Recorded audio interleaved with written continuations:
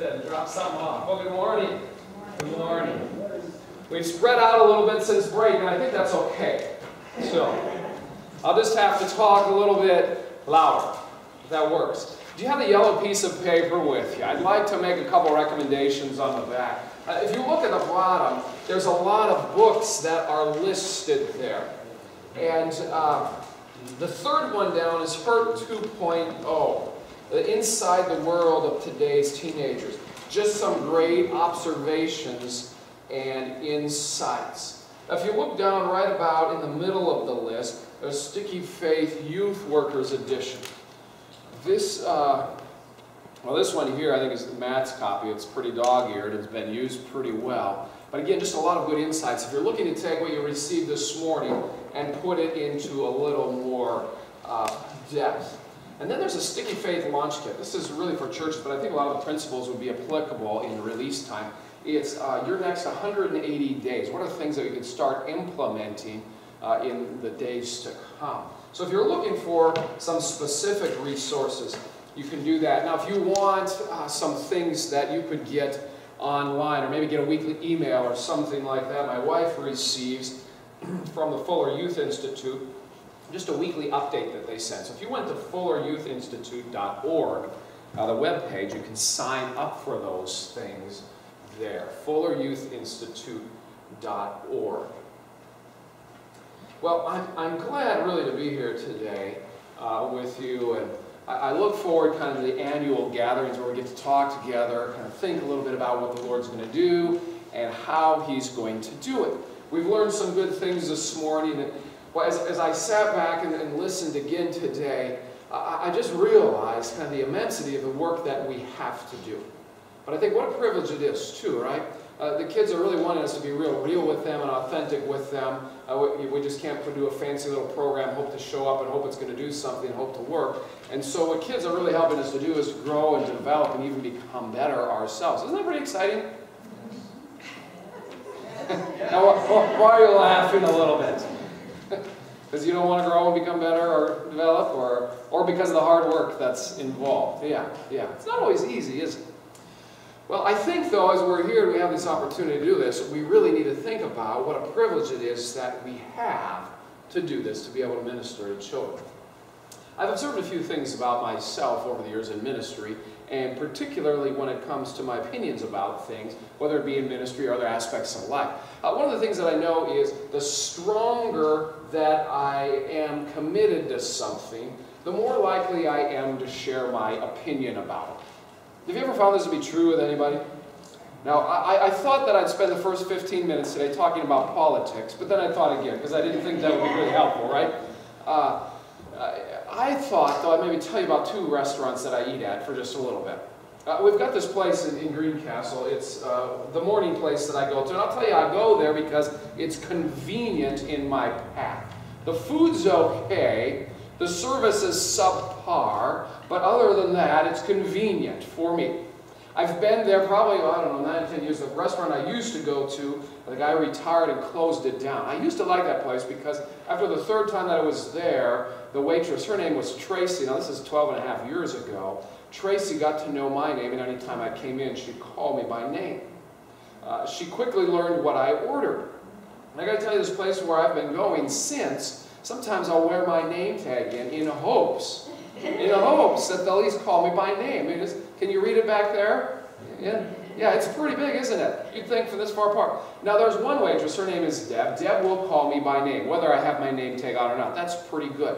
Deb remembers that I pretty much get the same thing all the time. And you know, it's kind of nice when I come in if she'll just bring it out to me. And you know, for those of you who don't know, what I usually get all the time is oatmeal. Okay?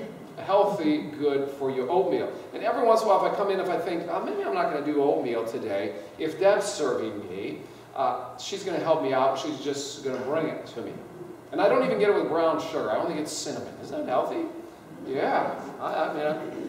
Yeah, well, why do I eat there? Because it's convenient, not because I'm really excited about it. I got to tell you, there's this other restaurant that I'll go to that I'll even drive out of the way to go to because I'll eat there.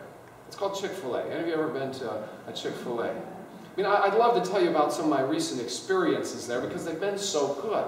But I won't take all the time to do it. But how many of you have ever had a good experience there with service or food or things like that? You know that. So I love to tell people about the good experience I've had and the things that I've learned. It just makes it so much better. Well, I'll tell you what else I do sometimes, and I haven't done this for quite a long time, but I like to share my opinions when I go to football games. Any of you ever done something like this? Anyone know someone who's done something like this? Yeah, okay, thank you. You know. Should I ask you who? No. No, I'm an official. You're an official? Oh, no. Well, the next story that I'd like to tell is, what's that? Everybody tells me you're an official. I'm going to tell you another one then. So here's mine. When I was younger, my dad, mom, my grandparents had season tickets to the Minnesota Vikings. Now, if you don't know who they are, they're a professional football team, and they play in Minnesota. So we would go to these games, okay? And, well, when I was younger, I kind of had this dream of being an opera singer. Why? Because, well, there's some gifts that I've been given that I could do this. So here's what I learned. The refs, you know, sometimes they made bad calls, right? Does that happen? Oh, okay.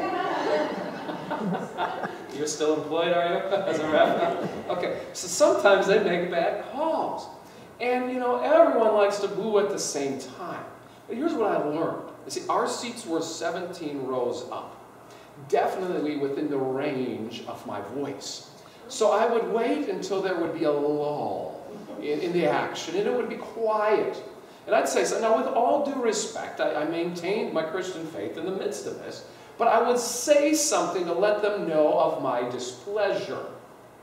And I knew that my point had gotten across, and the refs were usually really good, but I knew when my point got across when the head would turn just a little bit to see, where did that come from, you know? But then about that same time, it didn't matter where my mom was sitting. I mean, she could have been, you know, 6 chairs over. Somehow, her arm and hand made it right to my shoulder. And these, you know, you've seen these fingers, moms, any of you have them? You know, they just kind of anchor in and grip and leave a mark for the rest of the game. And sometimes I knew that was coming, but well, when you think about boldness, and I really wanted to share these things, you know, boldness isn't hesitating or being fearful in case of any type of actual or possible danger or rebuff, whether it be courageous or daring in any type of way. And so I knew I still did those kind of things, even though I knew my mom might do this to me. Well, I can tell you that was definitely when I was younger. It was a long time ago, and I haven't shared it at any type of game like that. And I might think some of these things, you know, but I won't holler them out anymore. Aren't you thankful? Yeah. But how many other times have the Lord given us opportunities, perhaps, to be bold with people? Maybe to say something to someone, to confront them on something, to bring truth in a way that would help them realize there's something that they need to hear. And there can be good ways, too, that we definitely need to be bold. In addition to that, offering to pray. And you know, sometimes I'll eat with fellow believers in restaurants, and I realize they probably don't normally pray in public. Well, this same place where I go to quite regularly to eat, I came in one morning, and before I sat down, 3 different people, from one of the waitresses to several others, came to me and said, hey, one of them said, we know you're a praying man. Would you pray for this? Would you pray for this? Would you pray for this? Been given opportunities to pray in a variety of places. And sometimes, you know, even when you pray publicly, you wonder, well, how much can I pray in the name of Jesus or do things that are called generic do I need to be? Let me tell you, the bolder we are, the more people seem to respond. Get opportunities quite often to speak at our local, to pray at our local school board meeting. They do this during open comment time because anyone can give in a comment during that. It's fully legal. And what starts happening now is people, as I come in, board members and others kind of, hey, could you pray for, could you pray for, could you pray for? And they're inviting us into this process. There's great opportunities to be bold, and I imagine that for many of you, you've been given many times where you can think, you know what, I'm not going to hesitate. I'm not going to be fearful. There might be some kind of concern, but I'm not going to be worried with this. I'm going to be bold. I mean, we've seen in our culture where someone not too long ago decided, I'm not baking this cake, and they were slapped with a $135,000 fine because they weren't going to do that. You know, there's still things that we consider that will take boldness as we need to think through them. Oftentimes when we talk to school officials and say, hey, can we distribute this brochure? Can we be at this open house? Can we go to this place? Can we do these things? Sometimes I'll be like, I'd rather not. And it will take boldness on our part to keep opening the door, to keep communicating, to keep talking, and to do it in a winsome and compelling manner, but not to easily give up and to let it go. Some very, very valuable things. Now, why would we want to do this? I mean, why would we want to be bold with people? You know, why would I want to pray in public? Why would I want to, invite perhaps someone to hear some truth about their life? Why would we want to go and distribute brochures even though a school official might be a little uncomfortable? I think it's because of this. Simply this very, very basic belief that life is hopeless without Jesus Christ. And children need the hope of Jesus.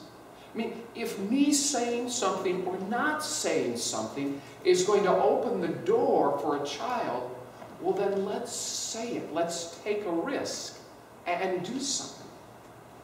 You see, this isn't that much different than what the Lord did a few thousand years ago. The church, in fact, began as a movement. It was launched around an event in history, the resurrection of Jesus. Now, the death and resurrection of Jesus Christ galvanized this group of people in such a way that they really believed that Jesus was who he said he was, that he did what he said he did, and because of that, they began themselves as a movement. Now, here's what we know about movements. They actually move. They go from one place to the next. They're living, growing, and vibrant. And this last year in some of our release times, we really saw some significant movement occur. And as I'm looking into this next year, I'm really hopeful and excited that more and more movement is going to occur. And why is this so valuable? Well, children, right? They're hopeless without Jesus, and they need the hope that Jesus Christ can bring to them. If you have your Bibles and you want to look with me to Acts chapter 5, I'd like to just dig in a little bit and look at this movement that was occurring. Acts chapter 5, where we really see the church beginning and developing and coming into place. Well, Acts chapter 5, we start with verse 12, where we read, the apostles performed many miraculous signs and wonders among the people. And all the believers used to meet together in Solomon's colonnade. No one else dared to join them, even though they were highly regarded by the people. Nevertheless, more and more men and women believed in the Lord and were added to their number. As a result, people brought the sick into the streets and laid them on beds and mats, so that at least Peter's shadow might fall on some of them as he passed by. I mean, you get the idea. This is a pretty compelling environment, pretty attractive. I mean, people are bringing people, those who needed help, those who needed healing, in just the hopes that Peter's shadow might fall on him. I mean, could you imagine the day when the kids are just bringing kids just in hopes that they might hear some of the teaching, they might get to see this listener, they might get to feel the love that's felt there? Could you think about this? I mean, and you know what's happening now, right? Some of the kids who are coming because of the love they receive, some of the care that they receive, and then they're going to start bringing their friends to do this. I mean, this is that concept. Verse 16, crowds gathered also from the towns around Jerusalem, bringing their sick and those tormented by evil spirits, and all of them were healed. Like, this is pretty vibrant stuff, some pretty exciting things that are happening. Now, verse 17, what happens, by the way, when God starts doing some amazing things? What often happens when God starts doing some work? Have you ever seen spiritual warfare occur? Have you ever seen the evil one want to shut things down? Ooh, we can talk about stories, right? It's like, ooh, things are really happening, and all of a sudden, oh, the school says, oh, we're changing your time. The school says, oh, you can't do this. Parents start calling and say, you know what, my kid's missing out on math, can't come anymore. I mean, these things come about. These are spiritual issues really at root. Verse 17, then the high priests and all his associates, who were members of the party of the Sadducees, were filled with jealousy. That's that sinful nature, right, that rubs inside us? Because these guys had it for a while. Everyone was kind of listening to them, following them, and all of a sudden, it's happening over here.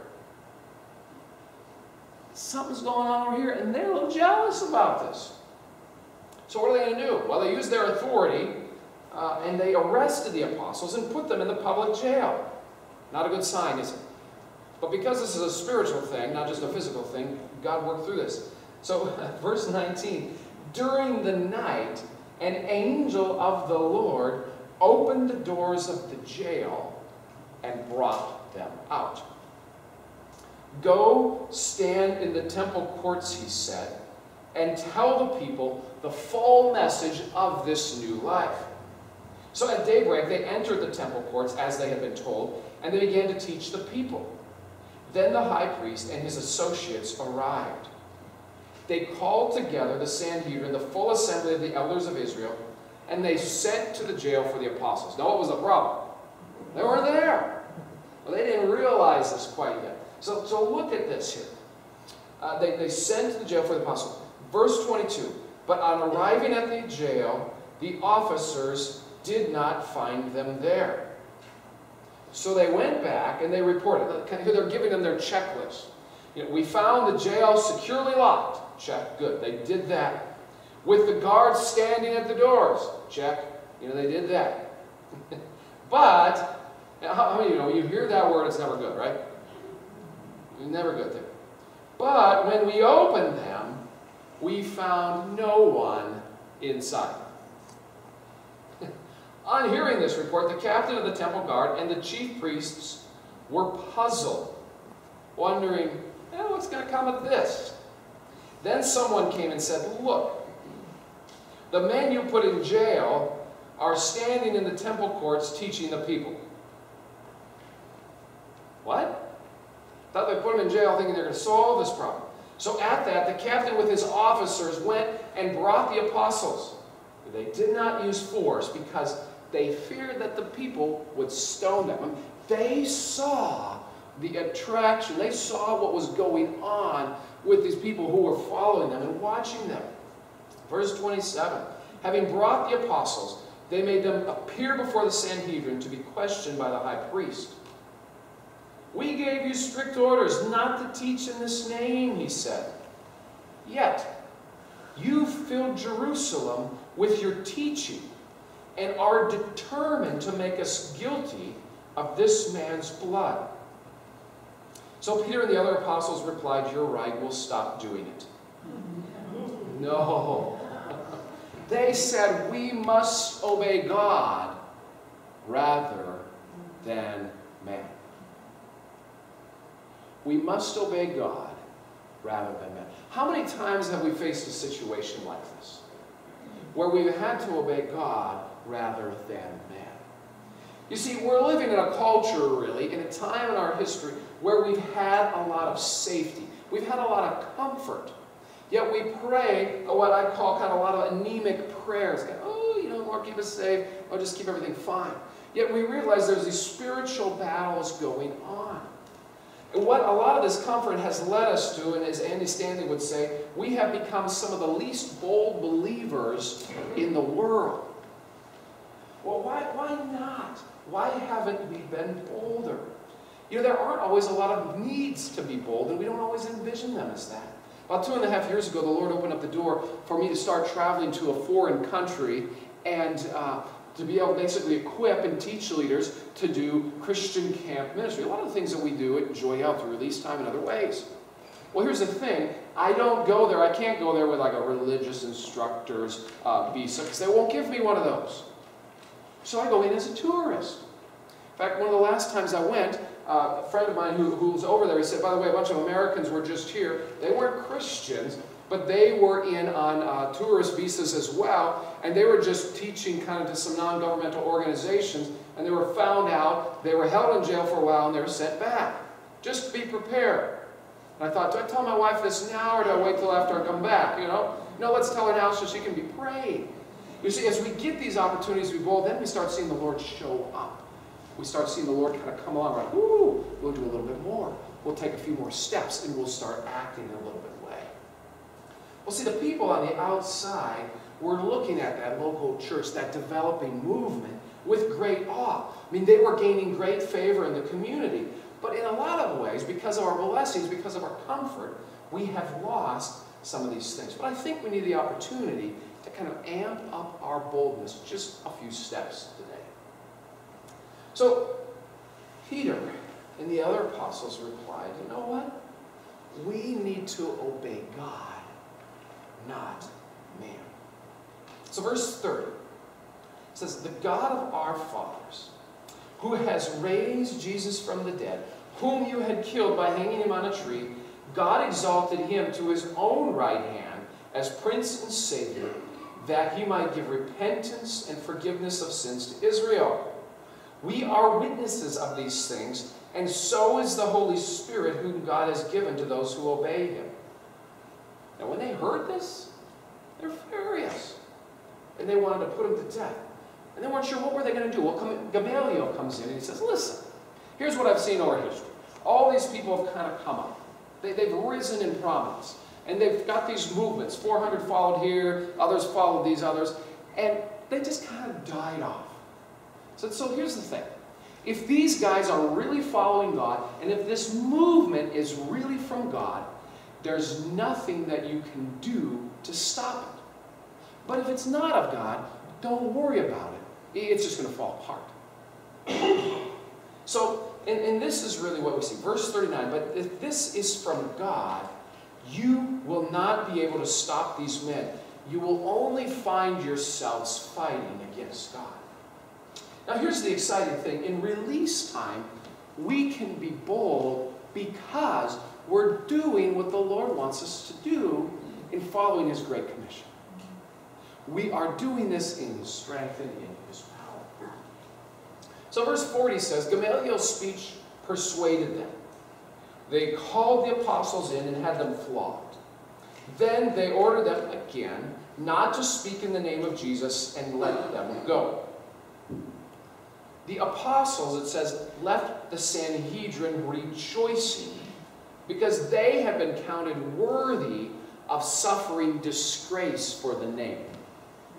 Do you think the last time you have rejoiced because of the suffering that you've received for counting disgrace for his name? Do you think that's the last time? Like, it doesn't happen that much, does it? In our country, we've been pretty protected. What might it be? What might happen that might bring something for that? Well, here's what it says, verse 42. It says, day after day, they never stopped teaching and proclaiming the good news that Jesus is the Christ. And I tell you what, that's passion. That's boldness. Like, they knew the hopelessness of life without Jesus, and they saw the great connection that could occur as they came into contact with Jesus. We've been so blessed in so many ways. We've been so comfortable.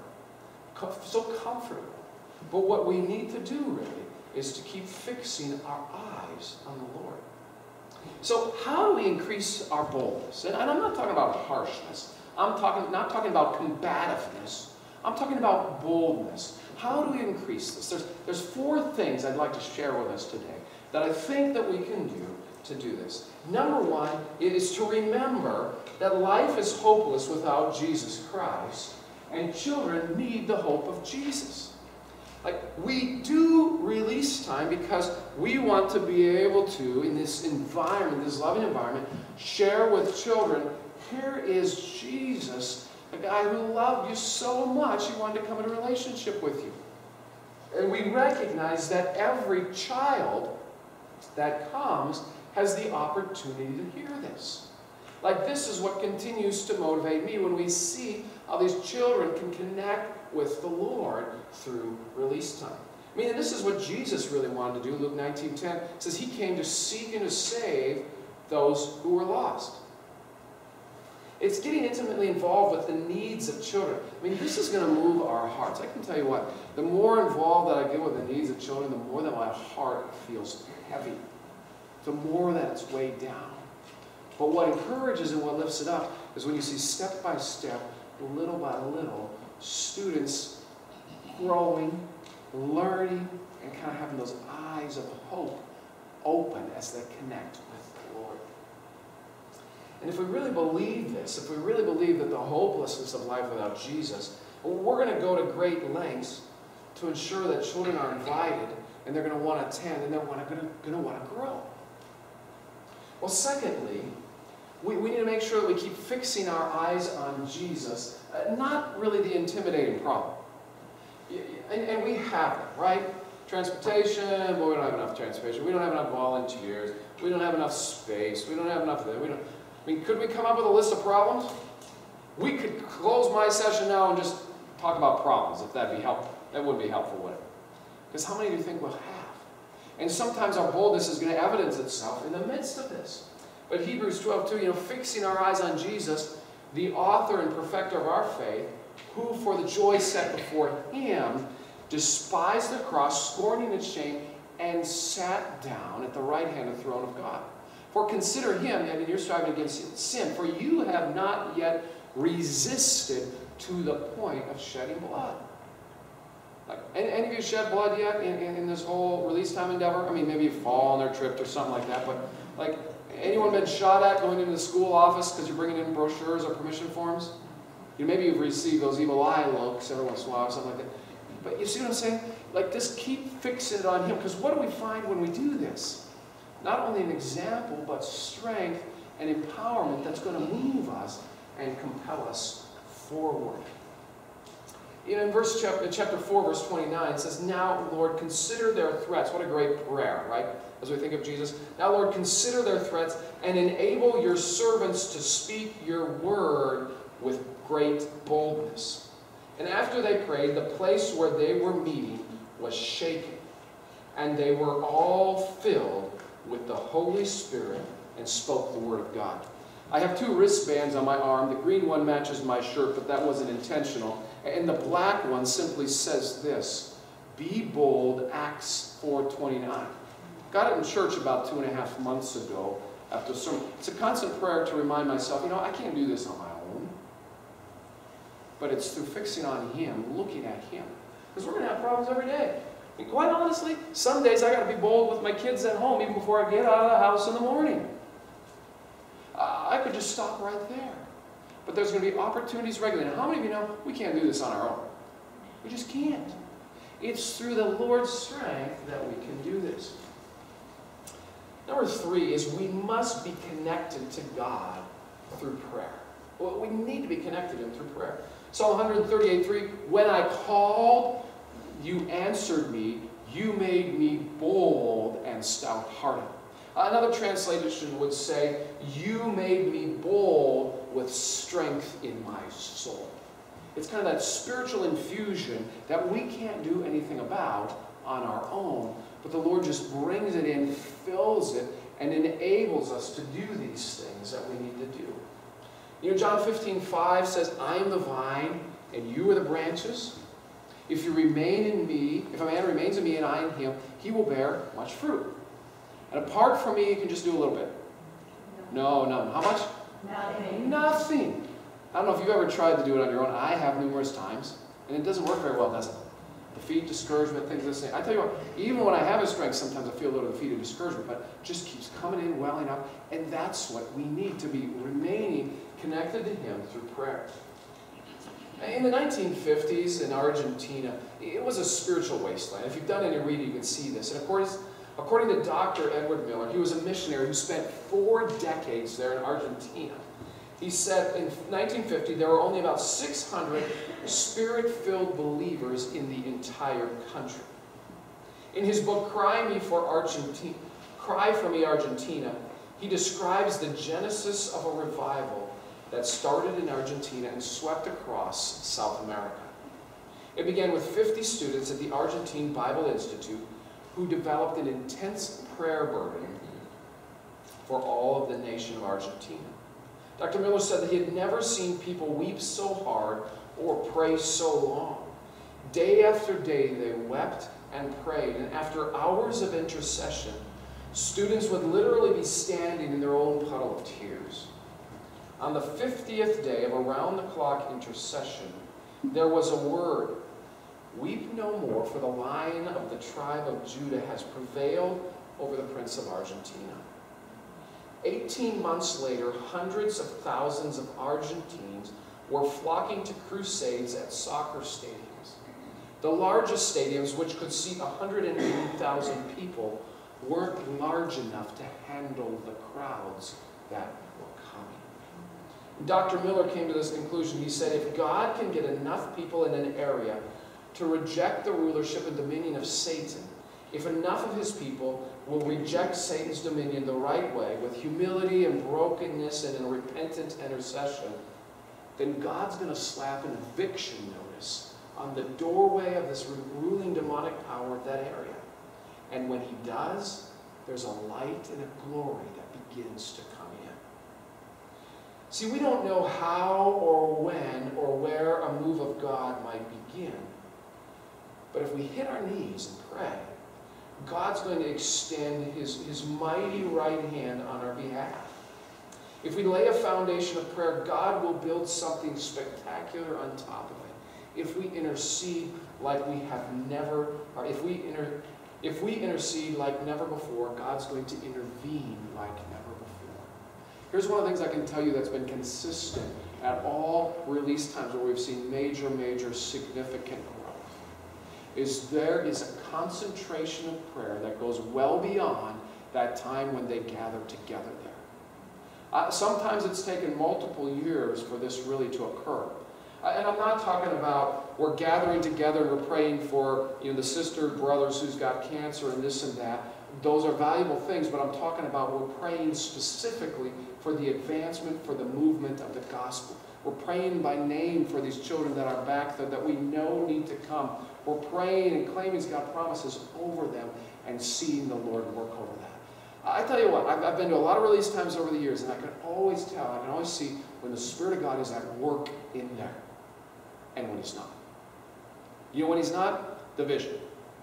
It could be division among those who are there. It could be division with them and leaders above them. It could be division with them. And like sometimes we've got churches that are at war and they try to come together and pretend that they could do ministry and they go back to their warring.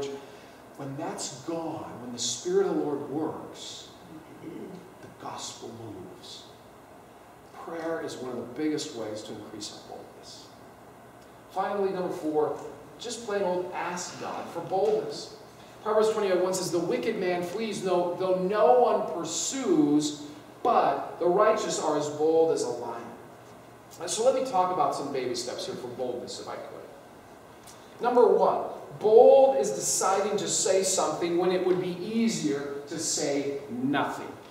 Yeah, I think we're on the neck. Yeah. It's deciding to say something when it would be easier to say nothing. In Minnesota, where I grew up, we have what's called Minnesota nice. That means we're nice to your face, and when you leave, we'll say what we really wanted to say to somebody else. But what we're saying is, you might need to say real nicely, boldly to them, when you think, probably be easier not to. Number 2, bold is taking advantage of the opportunities that present themselves. Here's what I've learned. Rarely do opportunities present themselves twice. Boy, here's an opportunity. I could say something. I was just talking to my wife during the break. She called and said, I just want to let you know, she was out to breakfast with several ladies this morning. This lady came in, and she just started talking from someone that she kind of knew. And as an end result, the lady was signing up her son for release time in a nearby school. And Stephanie felt, don't I want to step up from the table where I'm at to talk to her? I really need to. Who would have known the Lord would have led the conversation that way? Take advantage of these opportunities when they come up, to be able to do this. Boldness is also creating opportunities. Sometimes we've got to be a little unique and creative in how we can get in to share some things. Boldness is praying for students by name. Let's get lists of names. Sometimes just asking the kids, who are some of your friends back here? Who are some of the friends back there? Sometimes schools give the lists. It depends in different scenarios. But let's just pray for them by name and see what the Lord reveals. I can tell you what, I've had numerous times over this last year where I've sensed like I need to pray for someone. And if I have them in my contacts, I'll just shoot them a text and say, I don't know, the Lord just really impressed me to pray for you right now and just wanted to let you know that. So often someone will come back and say, here's what I was thinking about, here's what I was wrestling with, or here's what I was about to do. Responding specifically to these things. Sometimes it might be stepping up and doing a bigger role. Maybe you've been, for quite a long time, you have been serving as a listener. You might think, maybe I should teach. Probably not. If the Lord's putting that thought in your mind, let's play it out. Let's see what's happening. Maybe I should be a coordinator. Maybe I should go and plant a new one. There's a school that doesn't have one. Maybe I should go plant this. What could that look like? Maybe you're going to hand out permission forms on school sidewalks. Maybe you're going to do it multiple times. Because if you do it multiple times, they'll start seeing you and they'll start recognizing you. And the kids who know you will say, oh, that's who that is, that's who that is. And the kid who might not take it the first time, might not take it the second time, might take it the third time. Now that'd be bold. Or maybe it would be talking with a school official. Maybe it's about something touchy, but maybe it's just about, hey, how can I pray for you? I mean, who doesn't? There's a few people, but most people really like to be prayed for. Most people like to know that you're praying for them. Just keep asking children again and again and again and again. Keep going where children are to connect with them. Go where parents are to connect with them. And then share the opportunity everywhere you can, however you can. I mean, if you don't have brochures in your pockets, put them in your purse. If you don't have them in your purse, just carry them around, because you never know where you might be that you could say to someone or give to someone, because they might know someone. You know what I'm talking about? Any of you ever done this? Some of you have done this? And some of you don't want to carry around brochures with you? Well, it's a good thing to do. Just try it. Try it. If you carry it around for a whole year and no one ever comes up in conversation, talk to me next year and I'll pray for you specifically by name every day. The Lord will bring someone to you. Just try it. The Lord said, we looked at this, Peter said, and now, Lord, Acts 4:29, consider their threats and enable your servants to speak your word with great boldness. So how did this movement kind of, at least the description of it, end in Acts? Acts 28:30 and 31 says, 2 whole years Paul stayed there in his own rented house and welcomed all who came to see him. Boldly and without hindrance, they preached the kingdom of God and taught about the Lord Jesus Christ. Now that's the NIV. Here's what the NAS says. For 31, preaching the kingdom of God and teaching concerning the Lord Jesus Christ with all openness unhindered. That's the last word of the book of Acts. Now I threw that in since yesterday because Matt said, hey, you know you're Greek. The last Greek word in the Old Testament of Acts is unhindered. Can you think what it would be like to do our ministry unhindered? We've been given this great opportunity to trust in the Lord, to follow Him, to live Him out. In 1857, Jeremiah Lanphier went to New York City as a missionary, and the Lord led him to start praying with a group of men. The first day they prayed, 6 men started praying. Well, this multiplied next week, 14, and then continued to multiply. Over a variety of years, the Lord started bringing revival, and about 6,100 and some men were meeting over the lunch hour every day. It was reported at that time about 10,000 people a week were coming to the Lord. About 0.1% of the population of New York City at that time. Do you think those first 6, that first day that they met, might have felt discouraged at all? There's just 6 meeting this day. You know, they're a part of history. They're part of writing history, not even knowing that they're part of that. And then looking back many years later to see, here's who we are, and here's what we're part of. We have no idea what the Lord's going to do. Many of you have been in this for a while. You've seen how kids have grown and developed, and the Lord has used that. We have no idea what the Lord is going to do. Wouldn't it be great if we could say, without hindrance, we keep preaching this kingdom of God and talking about the Lord Jesus Christ? Father, I thank you for the opportunity to come here, to be in your presence, to continue to look at and see what can we do to find strength from you. How can we find just the sustenance that we need to be bold and strong-hearted? Lord, we pray that you'll continue to do this, that you'll continue to give us words to say when we're not sure we should say them, and that you'll continue to allow us opportunities to create, that you'll continue to allow us to connect with children so that we can share with them the hope of Jesus Christ.